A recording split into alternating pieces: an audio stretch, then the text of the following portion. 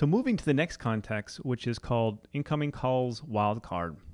Now I want you to imagine a situation when you have hundreds of extensions and writing rules for each of them is going to be a real pain, very time consuming. So in this case, the wildcards are actually going to save us.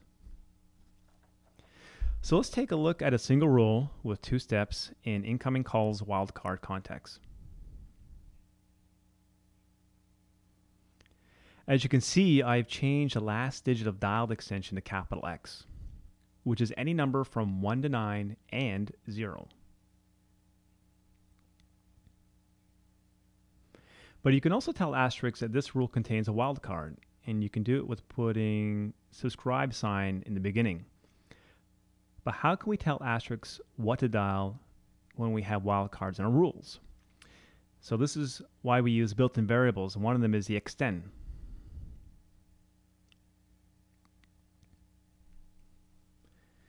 This is the way all variables are referenced in Asterisk. The $sign, open curly bracket, variable name, and close curly bracket. This particular variable contains a number that is being dialed in that rule. So if you're dialing 205, then the value of extend variable will be 205. Using this expression, we can address all the extensions from 200, 201, and to 209. And they'll be all processed by the same rule. So we can save up to 10 times in amount of time and space used to do this. On the other hand, what if you do not want to address all 10 devices in a range from 200 to 209? Then you can use another expression to exactly point to whichever number you want to be accessed. Putting desired numbers in square brackets in a dial rule will make Asterisk serve only numbers you've specified. So here you can use two ways to address extensions.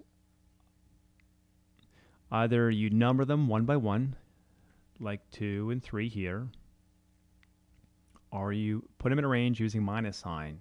So here 6 minus 8 means all the numbers from 6 to 8 will be included in this dialing rule, and those are 6, 7, and 8.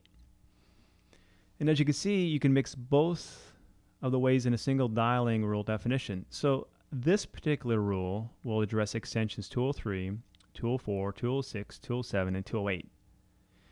And remember that in order to tell Asterisk that you use wildcards or expressions to your rule, make sure your rule has the underscore. The next context shows us another wildcard in Asterisk. Here, dot represents any number of digits will follow. So overall extension will be starting with 1 and have at least 4 digits. Also, as you can see, here we use another way to dial SIP peer. In most cases, when you use a VoIP provider, you'll have to address it as an extension, but we'll pass it as a number to dial out. So here we assume that you have a FWD as your VoIP provider defined in a SIP configuration file, and here's a way to address it. As usual, you tell Asterisk that you are using SIP technology, going through the FWD provider and dial extension that has been dialed on phone.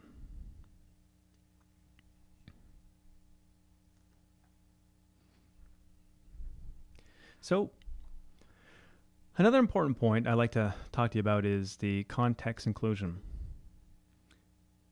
As we previously saw, the context dial out was included in first context incoming calls.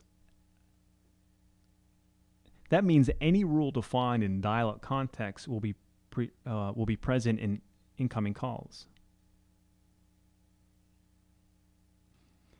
This feature also saves you a lot of time and makes your dial plan easily readable and understandable.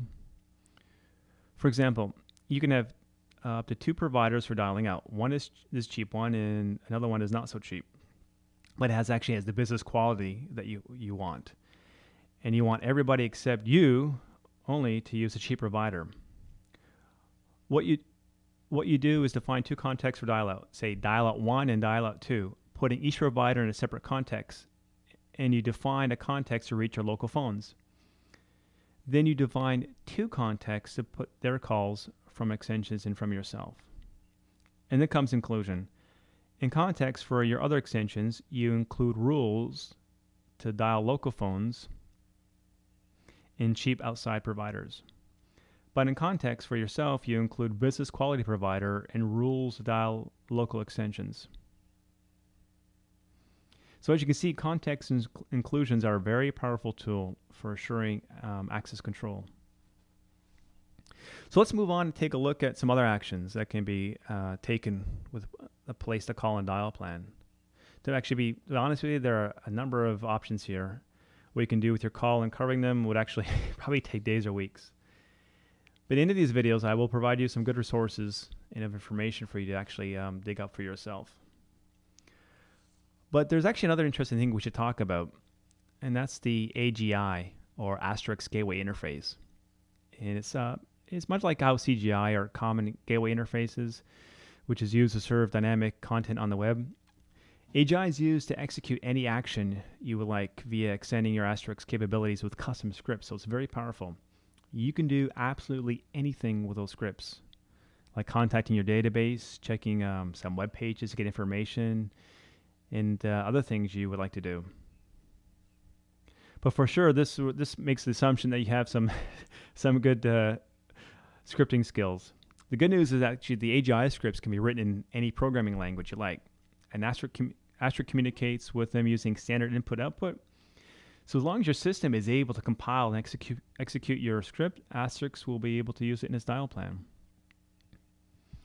AGI is pretty simple to use, as you can see. You just put your AGI command in your dial plan, and that's it. Entering this step while processing the call will make Asterisk call the script and to start communicating with it. So it's pretty cool stuff and very, very powerful. That's why a lot of people really enjoy working Asterisk. The AGI is probably the most powerful tool in Asterisk, and it allows you to handle the call in a particular way.